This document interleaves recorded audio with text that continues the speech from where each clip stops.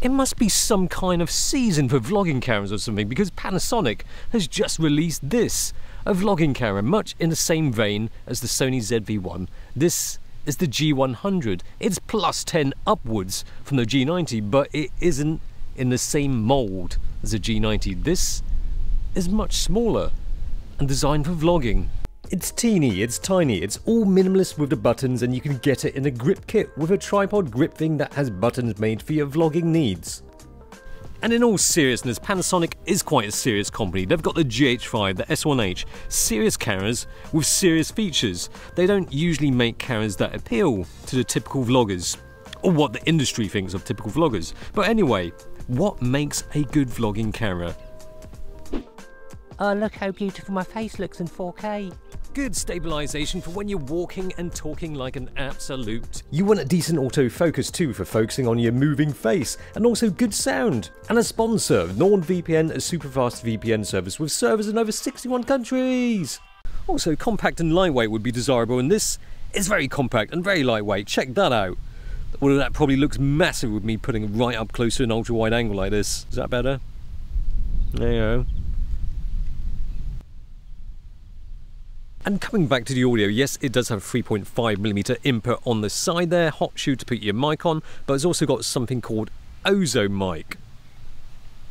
Sounds like that Italian rice pasta thing, but no, it's got nothing to do with that. Those ordinary looking mic holes hide a load of holy moly, how does that work smart audio modes. So with the built-in mic, you've got several options here. You've got auto, I'll come back to that. You've got surround, which basically picks up sound from all around.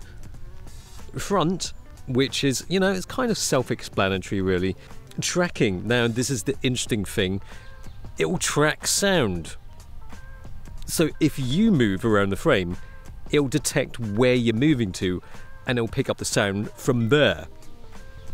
Curious.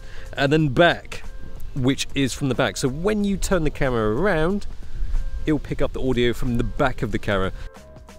Well, you know what, enough of the talking, and let's just show you what it sounds like.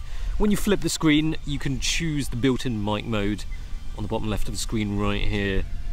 Okay, let's start off with surround sound.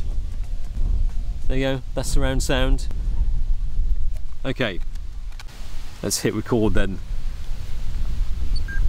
So this is surround sound on the G100. Don't know what it sounds like. I guess it should be picking up some wind noise, probably a lot of wind noise. Hopefully not too much, because this doesn't come with any kind of dead cats for you to stick on top of this, but surely you can just buy some kind of furry stuff, or maybe give your cat a trim and stick that on top of the camera. Just joking, please don't do that.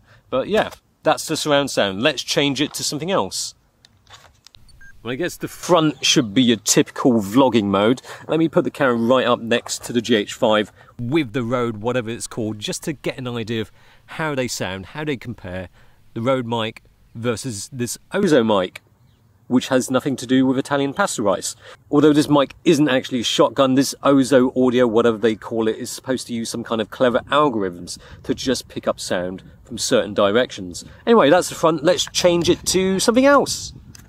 Okay, that's on the back audio setting. Hopefully, if I keep turning this camera around and keep talking nonsense and keep turning, you should start to hear me more and more clearly.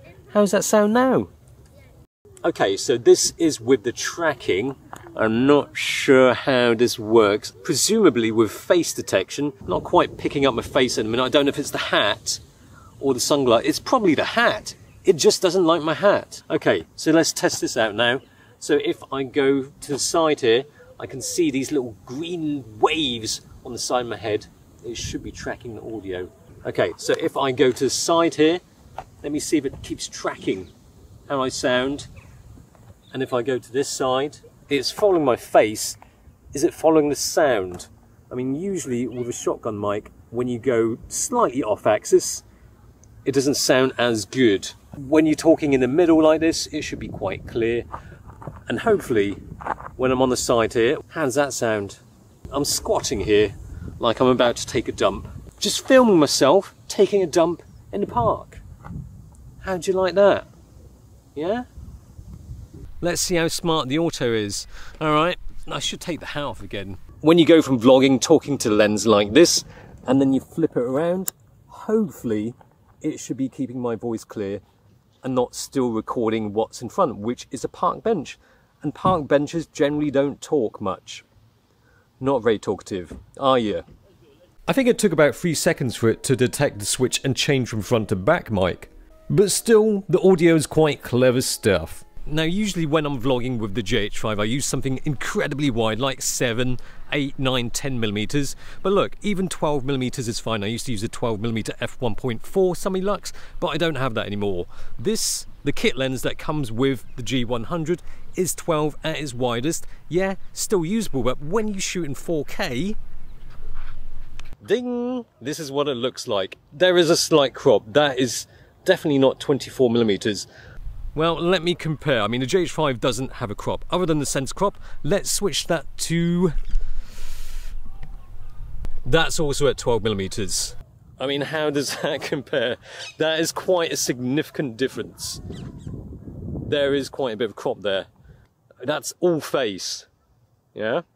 See, 12 millimeters, 24 millimeter equivalent, that's still doable.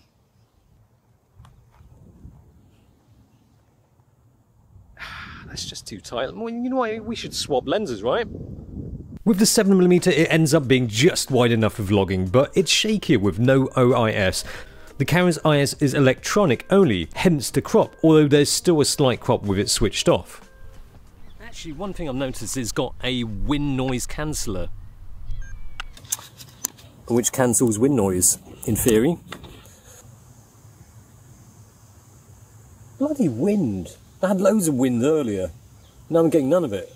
But while we're waiting for the wind to pick up, let me show you this. It doesn't have tally light, but it's got the S1H red rectangle around the frame, just to show that you're recording.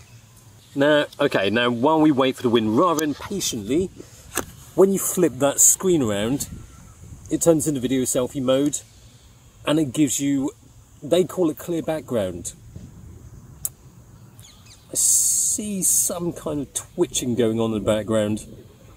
It almost looks like it's focusing and going out of focus. Don't know what that is all about.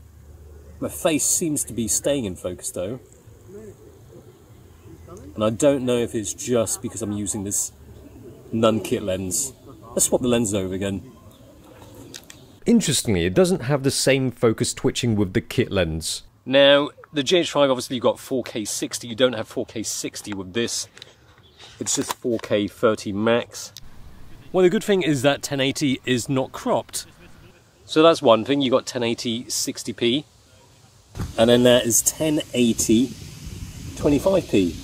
Actually, the 1080 looks really good. It's a sharp, clean image, and you can go up to 60 FPS. You can shoot up to 120 FPS in 1080 S&Q mode, but you do get some wire and artifacts that you don't get with a clean, regular 1080 mode. Vlog L is a surprise inclusion, but that 4K crop might be too bothersome for many, especially as the 5-axis hybrid stabilization works best with the kit lens, providing smooth walking shots. The autofocus for video doesn't use face detection, but has got face detection, which works, although sometimes it does take its time to get there. It does do it kind of accurately.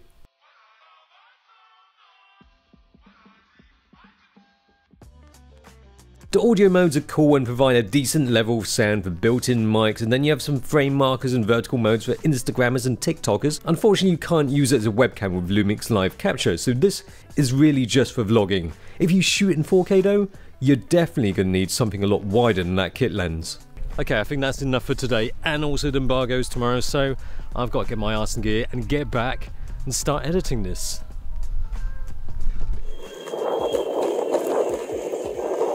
There you go, here's your wind noise.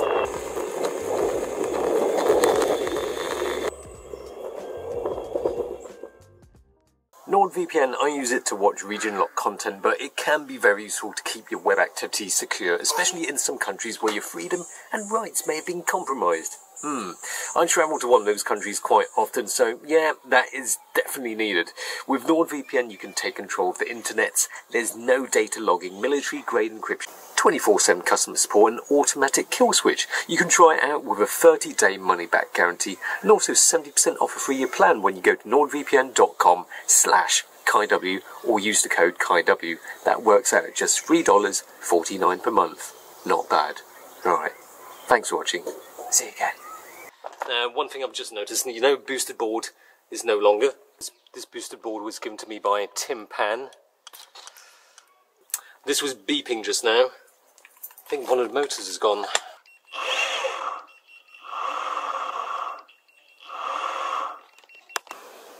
Oh poo.